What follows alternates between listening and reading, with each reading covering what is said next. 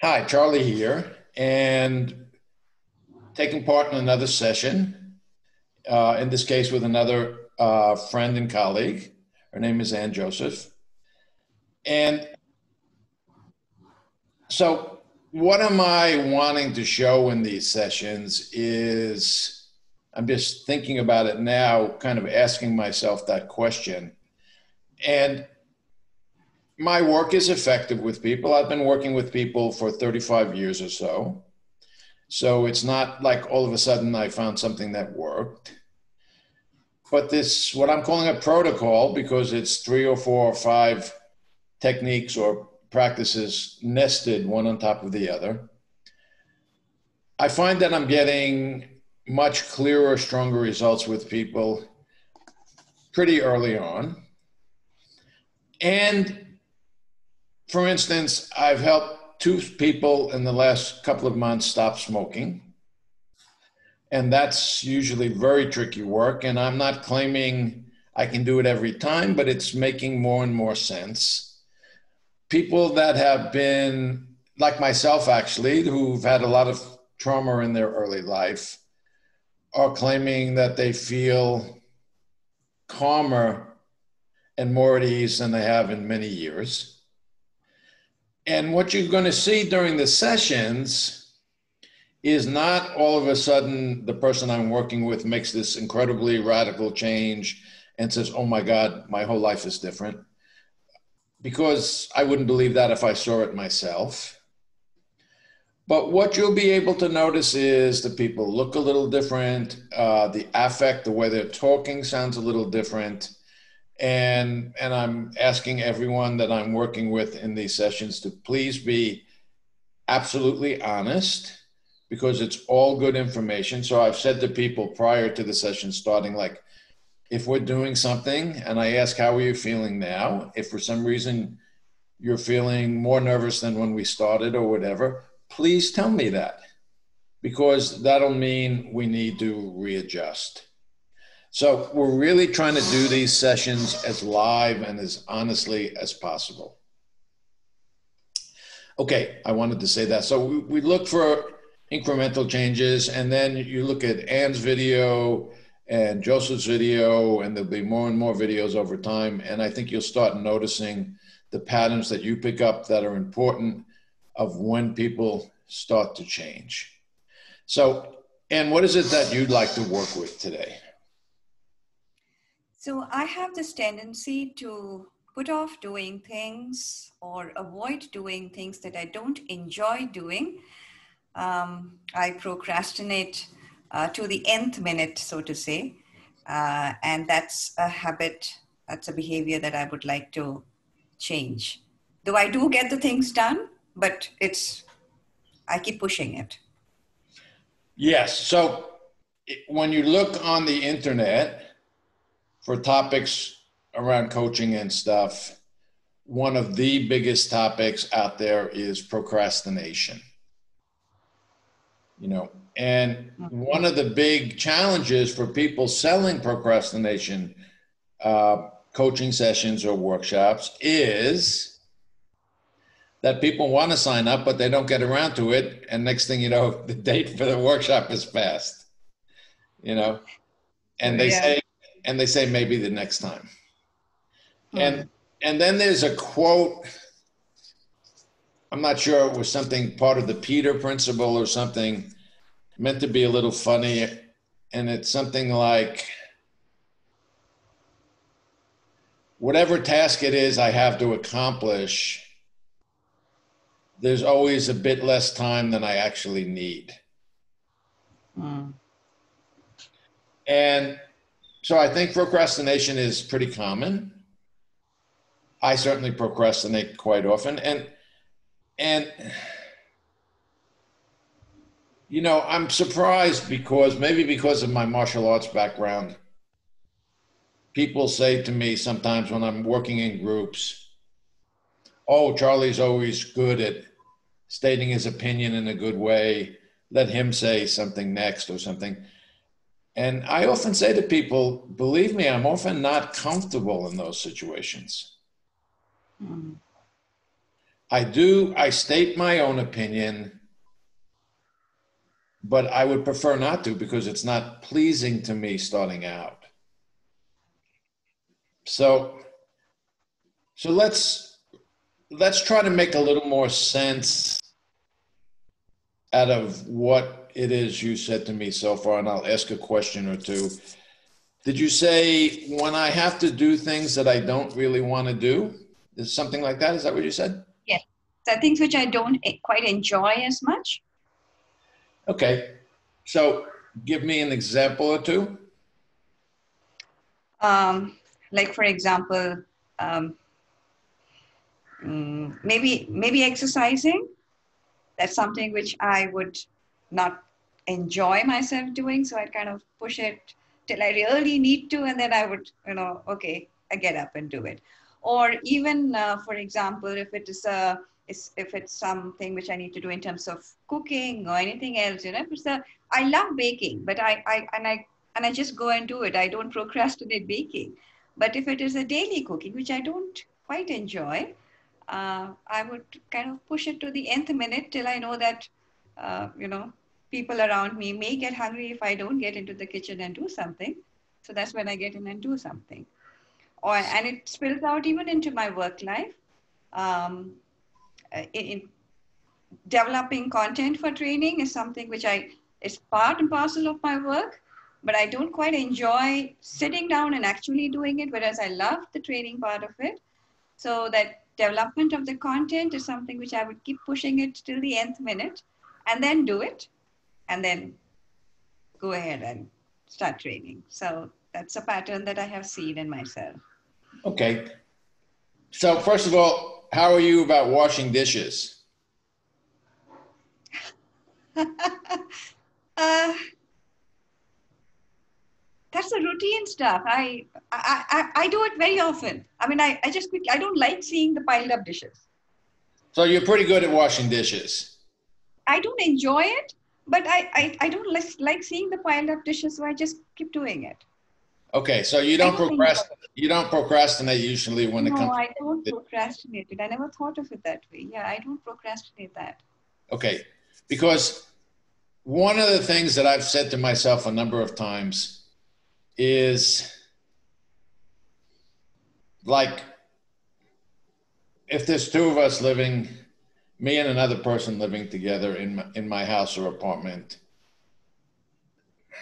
I mean, there's three or four dishes and two cooking pots or pans of some kind, and maybe two glasses, and it takes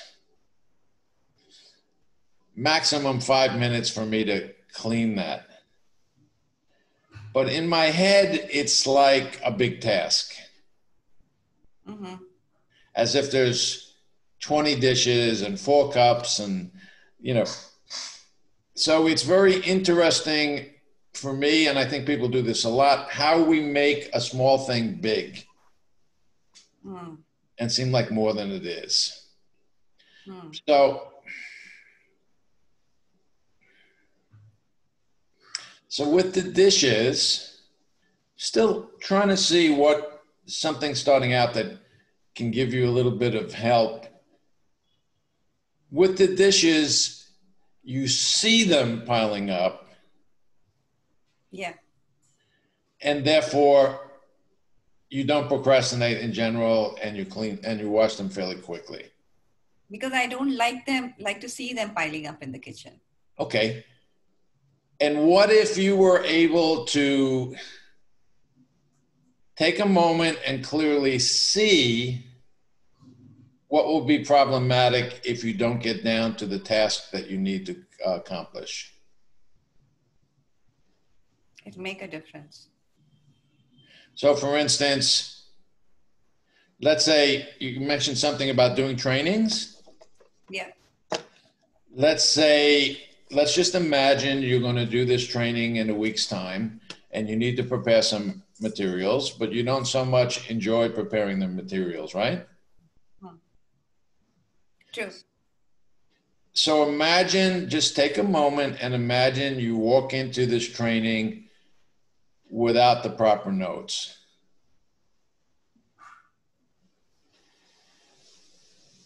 Is it That going would to be be disaster. is it going to be a disaster or not?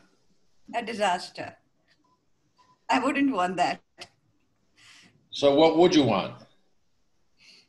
Being prepared Being prepared. What does it take? What does it take to be prepared? to do what I need to do and get the content ready To get the contents ready. Makes sense. in time so that I can practice also and go through it before I get onto the floor. Yes. So do you perhaps sometimes make the contents late enough to where you don't really get enough time to practice? No, I don't do that. But I know how much of time I need, maybe a day in advance. So I kind of push it. So if I have 2 weeks and I could have done it in the first week, I would rather do it in the second week. I mean, Okay. that's how I am. Okay. So I ask you to take a deep breath. And if I have 2 weeks, I don't do it to the second week because why, please? Sorry, I didn't get you. You said if I have 2 weeks to finish something like making the contents, I don't start working to the second week because I know I have time and I know I can finish it before I need to, before the deadline. okay, good. So now, to me, trying to understand first, what you're just saying now shifts the whole proposition a little bit. Mm-hmm. Because, like, let's say you even knew a month ahead of time that you have to do a certain training. That doesn't mean you have to start making the context the day after you learn that you have the training, right? Hmm. So I'm sort of losing the concept of the problem here. So what I find myself is I put myself in a bit of a stressful situation at that point in time because I would be working all hours of the day at that point in time to finish it because I know I'm capable. I've done it in the past. Okay, good. So, But I do, but I put myself into a tight situation and I do it. yes. And it's interesting that when you mention that, you have a big smile on your face as if you're enjoying putting yourself in a stressful situation. It happens all the time. So, how does it serve you to put yourself in a stressful situation? How does it? Serve you. How does it benefit you? I'm really focused. Okay, really focused. Okay, so let's just imagine something here. We're still in the, I think, gathering information stage, or at least for Mm-hmm. me. So I sit and imagine that I have a training coming up. My preferred style of putting the contents together would be working 3 or 4 hours a day on the content, or how much? Oh, when I actually do it, I would prefer to do it 3 or 4 hours, but I end up doing maybe 10, 12 hours in a day sometimes. Because you have no choice by the time you get Yeah, started. yeah, yeah. And Okay, and of late I realized that I don't quite enjoy that as much as I would, as I did earlier. okay. You don't enjoy stressing yourself out as much as Yeah, you used to enjoy it. yeah. That's kind of interesting.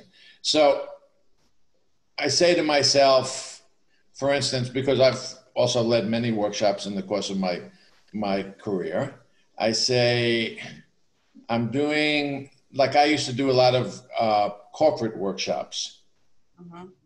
and usually they were not brand new, so it wasn't like I was taking a topic that I never had before. But no matter what, to keep on making the material current and sometimes to tailor it a bit to the client that I'm going to be working for, and to reread it and get super comfortable with all of the material again. I know I should read through the finished manual 5 or 6 times at least. That's maybe 3 or 4 hours. I know, and I figure 16 hours work. So the best way to make it enjoyable for me would be to start a minimum of 5 days before I need to present the workshop. Take a deep breath along with me.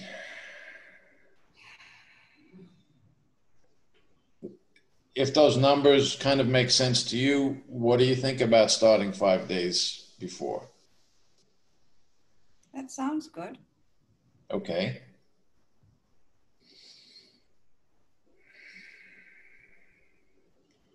And what doesn't feel good up until now for you in regard to actually doing that?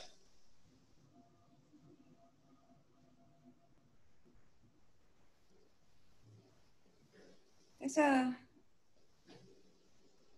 an inertia of sorts. Could be.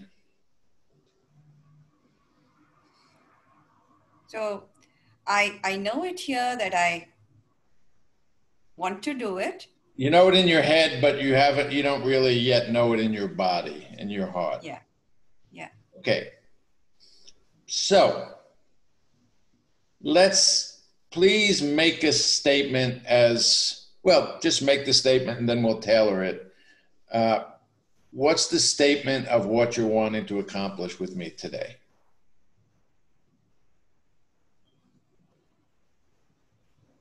I'd like to overcome the inertia of that I currently have in starting to do things which I don't quite enjoy, things that I put off doing. Okay, good. And this is what happens with most of us. You're making the statement pointing towards the negative, right? The inertia, putting off. How can you make the same statement pointing towards the positive?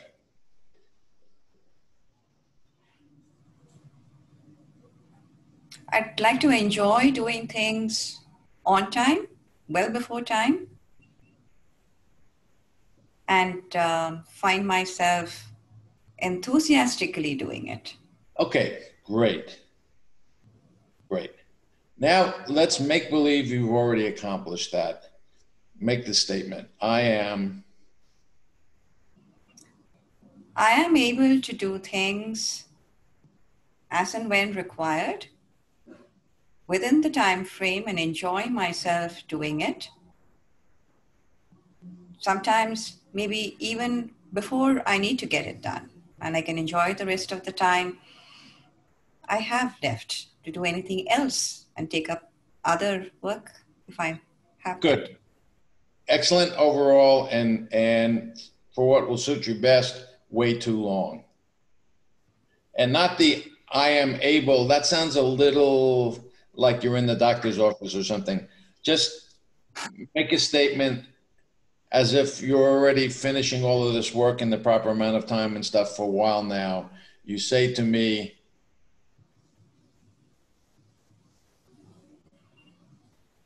I am a person who finishes work on time. okay, it's sound a little bit too formal for me yet. So let me try what I would say to you if it was me.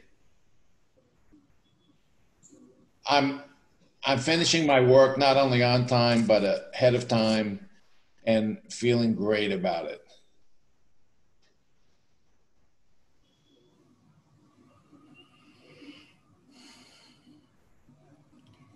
Now, those are my words. They might, of course, not be your words, but something sort of short and sweet. Go ahead.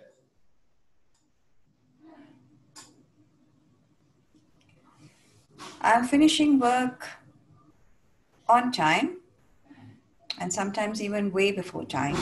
and I'm feeling good about it. Good. Good. I'm finishing work on time and sometimes even way before time and feeling good about it. Yeah. And I like to redo that. I think I said sometimes, so I'd like to redo that. I'm finishing work on time and oftentimes way before time and feeling good about it. good. And I'll tell you what I notice over here, Anne. There was much more life in what you said this very last time. Mm. Okay, so we're going to follow our protocol a little bit. Mm-hmm. And the protocol meaning the eye circles and some sounding and maybe we'll do the physical representation of how you're feeling.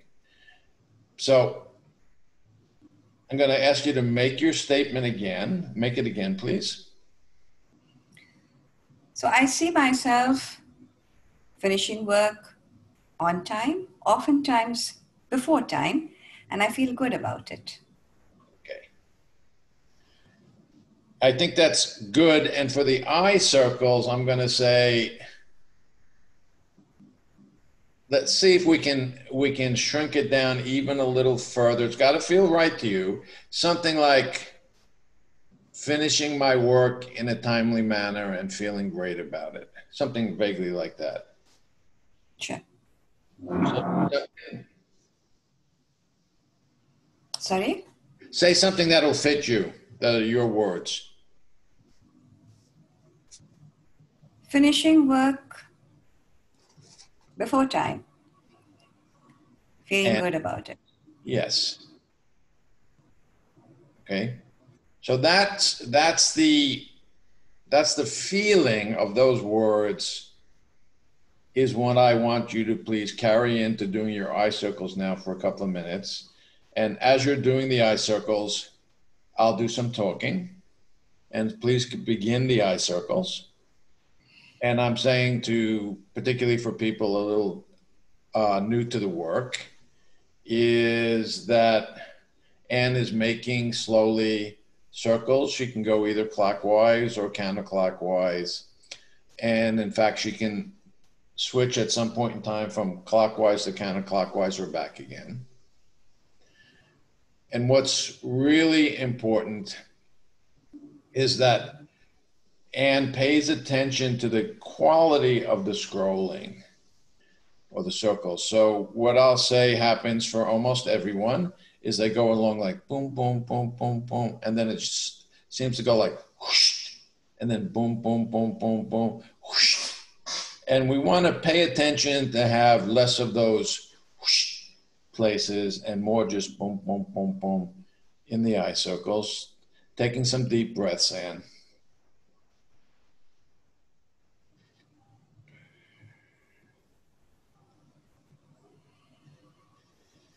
And the energy, these are going to be my words, but close to her words. The energy she's bringing with her while doing the eye scrolling is she's finishing her work in a timely manner and feeling great about it.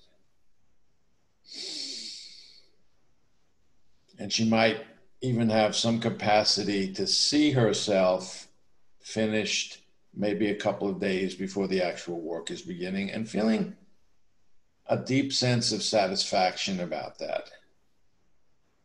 Isn't it nice to do all the work and feel comfortable while doing all of the work? Makes the work itself that much more enjoyable.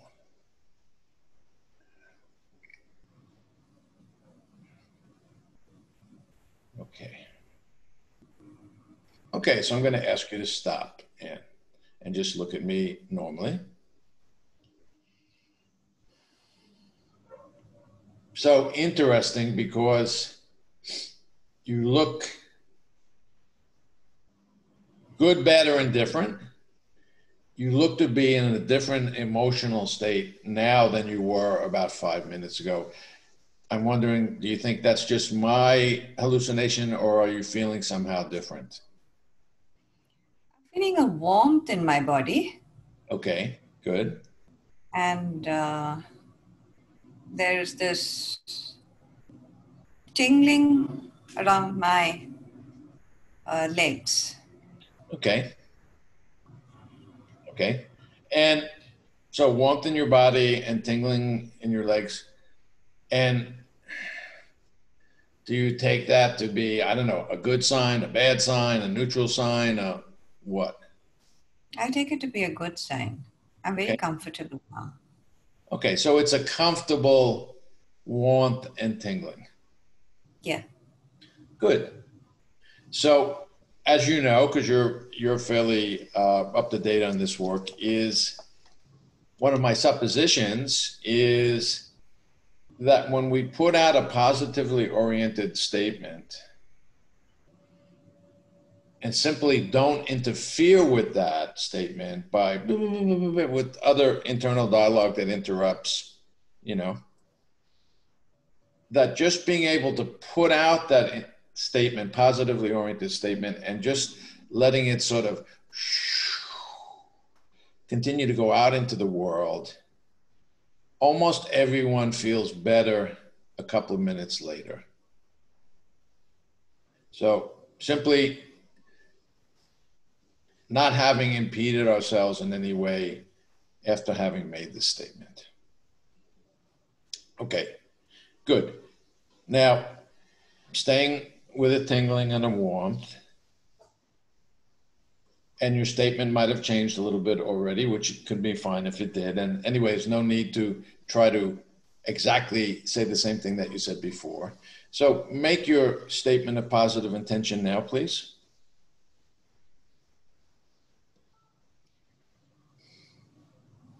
I enjoy doing things well in time,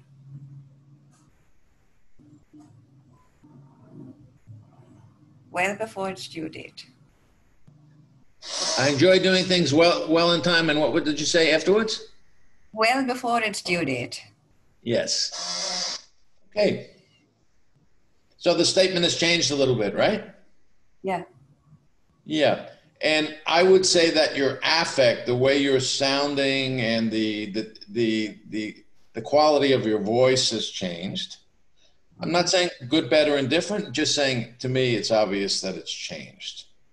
Mm. And you seem overall somewhat calmer with this issue. Mm. What do you think about feeling calmer about this issue? I feel kind of settled, kind of. It's a possibility for me now. It's a possibility for you now. Good, good. So just, I'm going to say something, don't do it yet, and then I'll say go ahead, and then you actually do it. Huh? Mm. So what I'm going to ask you to do in a moment is I'm going to ask you to make your statement again. And once again, it can change a little bit or not. That's okay. Make your statement again and then do some sounding. And when I feel like you've done enough sounding, I'll just like raise my hand or something and you'll stop, or I'll actually say something like that's good for now. And to explain to the people listening, you already know this. The sound is just meant to be basically circular in nature, like an oh. And like when I do the sound, I'll do one short sound for people that are new to the work. Towards the end, it usually winds up sounding like om, which is the kind of world famous sound for making in certain kinds of meditation. But I'm not. All that's important is that it's basically a round sound, so the air can come out fairly easily. I'll do a short sounding myself.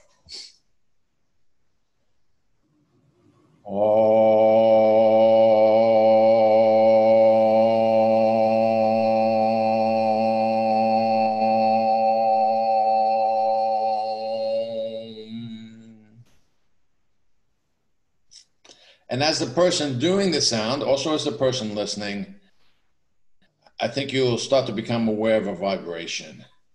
And I think I enjoy feeling and hearing that vibration when I'm making that sound. So now I'll ask you in a relaxed manner, make your statement again, and then do some sounding.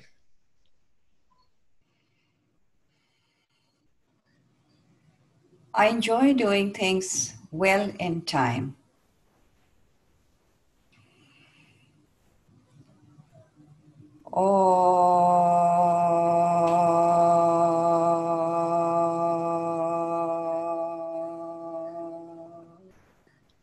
Well, excellent. Keep continue as you're enjoying doing things well.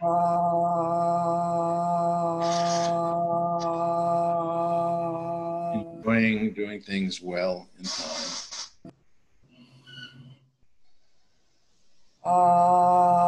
And actually, maybe enjoying doing things well and in time.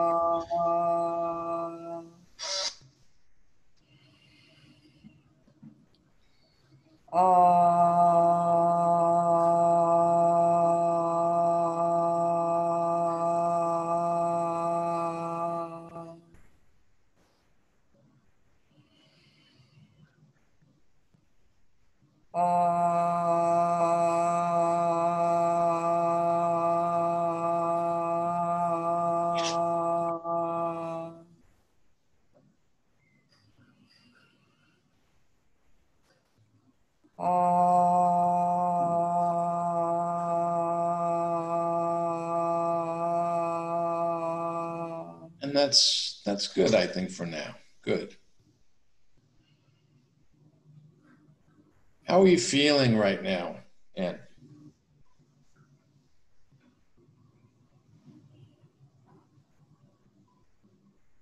My face feels, there's a kind of energetic feeling inside, feeling of Okay. energy inside. And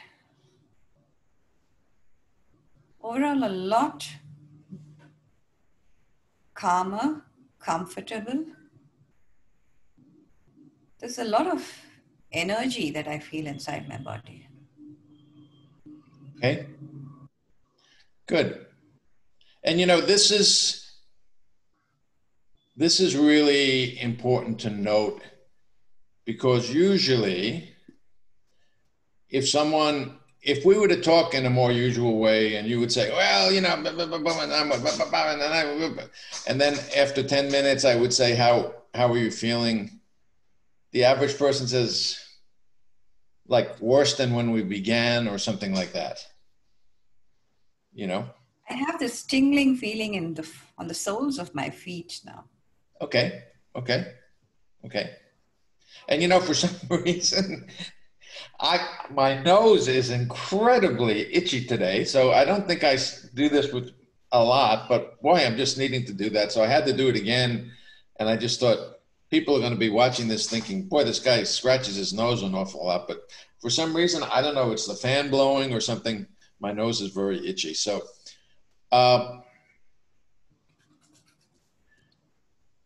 what it sounds and feels like to me, Anne, is that you're coming more into yourself, into your whole being.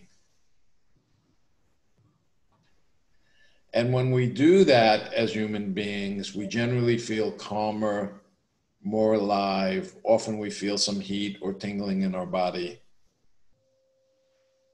Part of it just being the simple fact that we get out of just being up here going like this, and we realize, oh my God, I've got the majority of my self is below my head. As Judy Deloja likes to say, you need to be able to think and feel below your neck. And when you start to think and feel below your neck, your whole self begins to wake up. And when your whole self begins to wake up, you realize you have great capacity, great knowledge, great wisdom, and you're certainly competent, more than simply competent, at doing the work that you're about to get down to doing.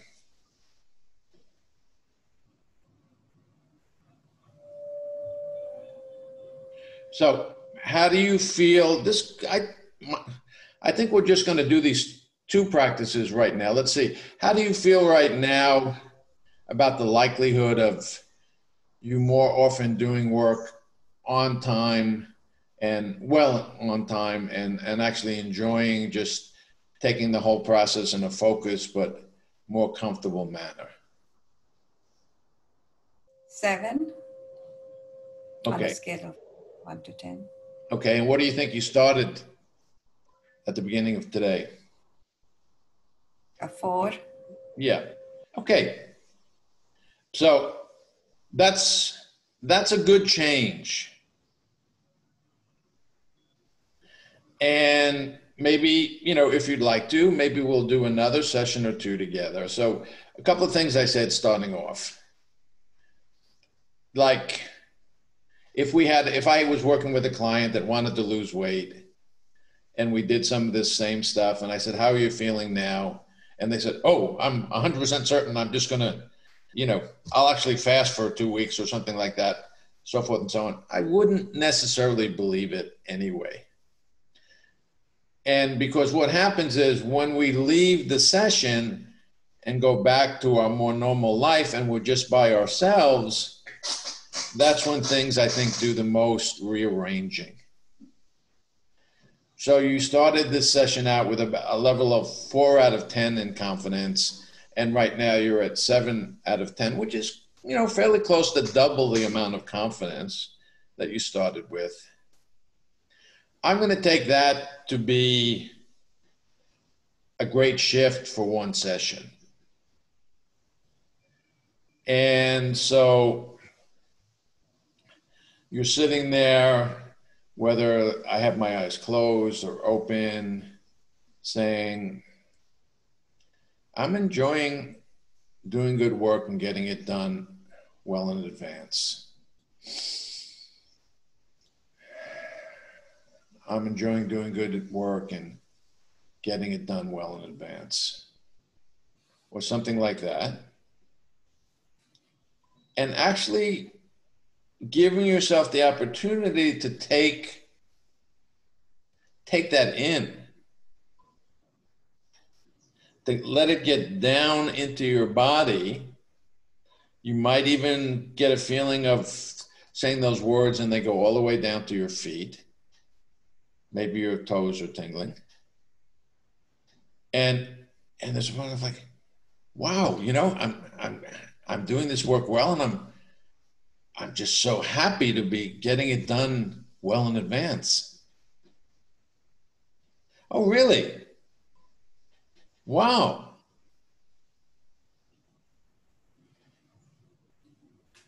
Like that. Okay. Okay? So I thank you for today. Hopefully, maybe we'll do one more session. Let's see what happens. What you and I can be in touch. And I think this is a nice start for today. And I hope for the people listening that they learned something. And of course, people can always go to, actually, there's a Seishindo channel on YouTube. A lot of different slides and presentations on stress management and such. Work that's related, some of it quite related to meditation, or there's some chanting exercises, and really quite a rich amount of information. And I think what I've been able to show you today with Anne is a good representation of how we can begin to think about our challenges differently. We can actually come to have a good feeling prior to our situation completely changing itself, because it's that good feeling that's going to lead us to make the necessary changes. Yes? Yeah. Okay. So thank you. And I'm going to end the session for now, and then you and I will hopefully talk sometime soon. Thank you. Okay, thank you.